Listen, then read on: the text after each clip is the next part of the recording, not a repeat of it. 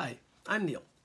This chapter is all about measurement and the equations of motion. Now, to describe motion, you make some sort of physical measurement. All measurements need a reference. For example, if I were to tell you that this ball, my prop, was on this table right here at a certain height, above the floor of the room, and located somewhere from the entrance to this room. And if I were to tell you, please come in and retrieve this ball from on top of this desk, I would have to give you some specific information. If I simply told you to come on in and make 10 steps straight ahead, 5 steps to the right, chances are not everyone will end up where the ball is located. Well, that's for many reasons. You assumed I told you that you're walking into the room facing forward, not sideways. And besides that, depending on your height, each person has a different step size, some larger than others. A taller person may have a larger step, and a not so tall person a smaller step. So I would have to be very specific about an origin, so we all start at the same point, same entrance to the room, and I would have to be very specific about the unit of measurement, my step size, maybe 1 foot. So then I can finally tell you that we're going to use an entrance, the same entrance to the room, facing forward, take 10 steps straight ahead, and 5 steps to the right, where each step is measured as 1 foot. Then and only then will every single person end up where the ball is located. Now, this chapter, we define many things in terms of measurement. Measurements are based on some kind of physical phenomena or physical quantity, whether it be the heat, temperature, volume, pressure, distance, mass, weight, example. They're all referenced to something else. For example, I can show you here on my monitor. This item right here, it's a cylinder. It's made of platinum and iridium. It's actually housed at the Bureau of International Standards in Paris. It's exactly 3.9 centimeters in height and 3.9 centimeters in diameter. This is the standard that the world uses for 1 kilogram. So everything else is referenced to the mass of the cylinder. So this is quite literally our physical reference for mass. Okay. Now, as we continue throughout this chapter, let me get the chapter once again. As we go through this chapter, you'll find the definitions of all of the other parameters of measurement and their origins. For example, the time that we refer to as 1 second is referenced to a specific radioactive isotope of cesium. 9+ billion, that is a very specific number, over 9 billion particles, radioactive particles that are ejected. The duration of the time required for this to happen is what the world defines as 1 second, and everything else is referenced from that 1 second. So that's another example of a physical phenomena or property. So as we go through this chapter, we're going to define things such as vectors and the components of vectors. Now to do that, if I were to get a different diagram, take a look at this. So all quantities, make it a bit larger. There we go. All right. So all physical quantities fall into one of two categories, either a scalar or a vector. And quite simply, a scalar is a measurement that has size or magnitude only. For example, the speedometer of your car measures a scalar quantity, how fast you're going. It says nothing about the direction in which you're going.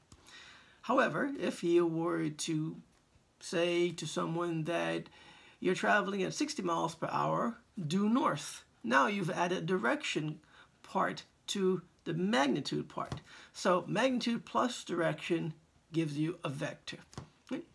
So we can represent a vector by a line with an arrow like this, and each vector can be broken down into 2 components. If it's a 2-dimensional vector, there are 3-dimensional vectors as well, which we'll get to later on.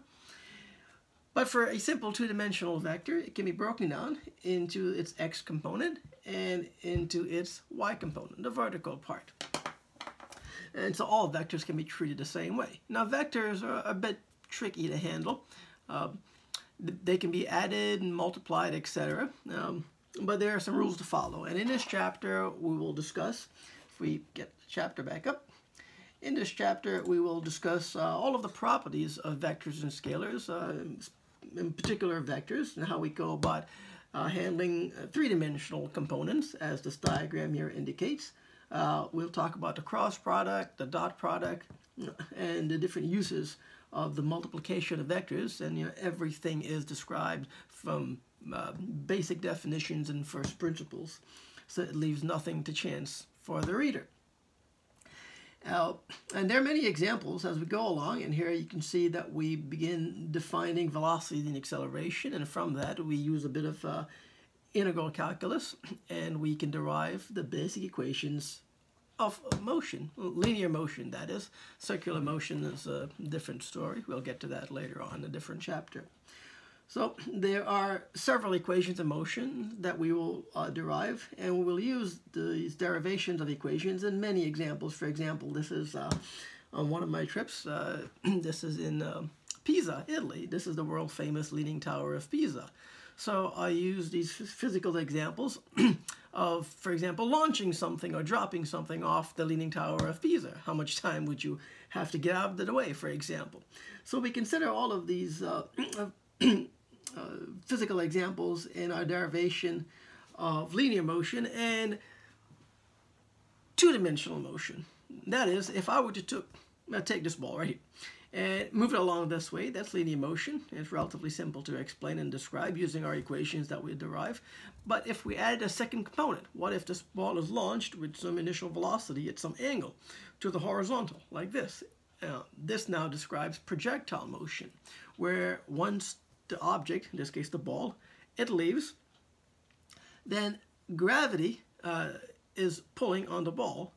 So its x component of its horizontal motion stays the same because gravity acts vertically. So as the ball is moving like this, gravity is pulling on the vertical component of the ball, and parabolic or curved motion ensues. This is what we call projectile motion. And as you can see in the diagram here, projectile motion is described in great detail, and we work on several examples of projectile motion.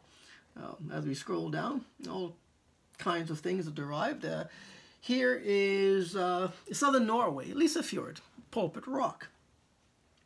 And we'll work on an example of launching a golf ball. On one of my trips here, there's actually a guy standing on the top of Pulpit Rock, which is thousands of feet high, launching a golf ball as a projectile into these waters here. These waters, by the way, well, they were home to the Vikings 1,000 years ago. So there's a lot of history here at Pulpit Rock in Lysefjord, Norway. And so we describe several examples of motion from Pulpit Rock. We calculate such things as the time of flight, the time taken to get to the maximum height. What is the maximum height? How do we calculate such a thing? The maximum horizontal range, that is the distance traveled linearly. And we also talk about, this is in the jungles of Costa Rica. This is me doing some rappelling, jumping off some cliffs over here. And this is a form of projectile motion, or at least we can make some amendments to the scenario. And we do just that. As I launch off of a cliff over here, well, about 300 feet high, we derive some examples of projectile motion, and we solve for all of these parameters.